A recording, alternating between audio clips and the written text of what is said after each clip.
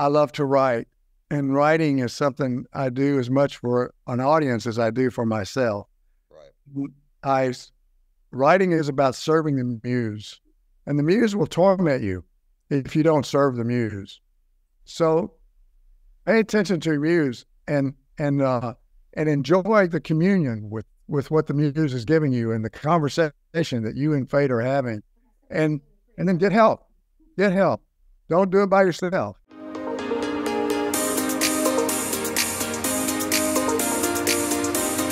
Welcome back, everyone. I'm excited to bring a guest from a mental health break over here to YouTube on Writing with Authors. Vincent A. Lanci here. I'm excited to reconnect with David. He gave so much passion on a mental health break. I learned he has 2 books that are coming out soon, so I can't wait to introduce you to them all. He's got some of his earlier works to show you. Maybe that's a good fit for you, but without any waiting, David, thanks so much for taking the time to hop back on. It was really nice of you to have me. Thank you. Oh, Appreciate it.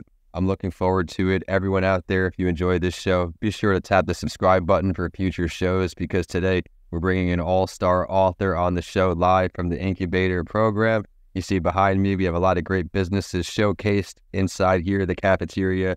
Today, David, I want you to hold up some of your earlier works and explain those to our audience to get them ready for the new release. Okay, this is Create Your Own Love Story. This is the first book I published. It's based on the sense of community theory. You know, we talked about that in our last podcast and about how to define love and what the elements are. So I took the elements of and the sub-elements of my definition of love, and I wrote about them in this book, and it will help the reader diagnose their relationship, and they'll figure out what's missing and what needs help, and not that book. Then this book is a more serious book about emotions.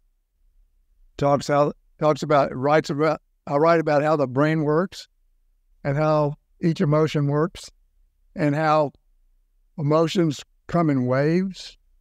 That's real important, because emotions, you can't stop emotions. So they come, and you can't say, don't feel that. That doesn't work. But you can move from one emotion to another emotion,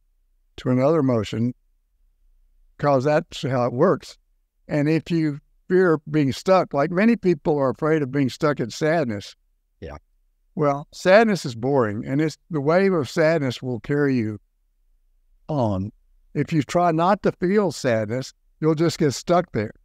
Right. So this book talks about how to process anger, all the non-emotions, and how they serve us and how they trap us. And this is called Emotion Rituals, a resource for clients and therapists. I love it. Well, I'm going to have to ask, is these next 2 books that you're ready to put out into the world, are they on the same topic? Are they continuations? You have to give us a preview. No, they're not they're connected, of course. How can you get away from emotions and love when you're talking about relationship? Right. But really, I've always been fascinated with family therapy. I loved family therapy as I was a young graduate student. And family therapy just crashed. Nobody wants to do it anymore. It's just too hard and too complicated. And it's made some messes. Blamed mothers for schizophrenia, for example. It justified battering. In the systems theory, if I hit you, you must have done something to deserve it. And, that's just wrong. That's just terrible, wrong, evil. And so family therapy sort of got blackballed. And yet it has a lot working outside the identified patient, understanding that everybody is a party to whatever's happening. That's still a very good idea. It's just that Gregory Bateson, who was the originator of the systems theory in the 1930s and 40s, that guy had only one idea about systems, and it was homeostasis. And it was the tit for tat kind of thing. Yes, we do hit back. Yes, we do. Yes, we are a system. Yes, we are. Yes, there's an identified patient who we tend to scapegoat. Yes, those were his ideas, all good ideas. but he just had those ideas. And he was looking for how natural laws could apply to relationship. And he only found one, and that was the law of homeostasis, Newton's law of homeostasis. So, so I still believed in family therapy, but I thought what was wrong was that there needed to be more laws. Love that. There are much more natural laws than just one. So I looked for others, and I found at least 12. There's surely more. And I augmented his idea about homeostasis, which humans do act that way. When we hit, somebody hits us back. Shit, that does happen. But that's just not the only thing that happens. There are lots of other laws that science gives us that when you use those as a metaphor, they really are helpful. They really help us understand what's happening between us and another person. Well, I look forward to this. So I wrote about Gregory Bateson and Margaret Mead and their relationship, and then I wrote about Lynn Hoffman and her description of family therapy, and then I began to write about the laws, the natural laws that would make family therapy and family systems theory work again. And that's the first book. The second book has to do with the natural laws as they apply to relationships, and it's more for the general public. So it has all 12 natural laws. What do you mean by general public? Do you mean people not needing family therapy just to educate them, or what do you mean? I mean couples. Just it'd be mostly a couples relationship. The first book I'm talking about, the first book will be called "What Happened to Family Therapy: Reformed System Theory," and that's the first book, and that's more of a, it's more textbooky. It's easy access. It's easily read, and for somebody who's interested in how these laws develop and what happened to family therapy, it's a good read. The other book is anybody can pick it up and understand how to apply these laws right away. And that way it's for everybody. Is it a book bundle? Will it be released separately? I don't know. I have to find a publisher. Publishers have to play. They have to be part of the creative process. So they'll. You gave me an idea here. David. Let's talk about your experiences with self-publishing. You're talking about traditional publishing now. What is swaying you for all of our viewers out there who are in these shoes? Do I go traditional? Do I self-publish? Why are you leaning towards traditional publishing? Well, one is because of the validation you get from a publisher who thinks your book is good enough, and from their ability to help you promote the book.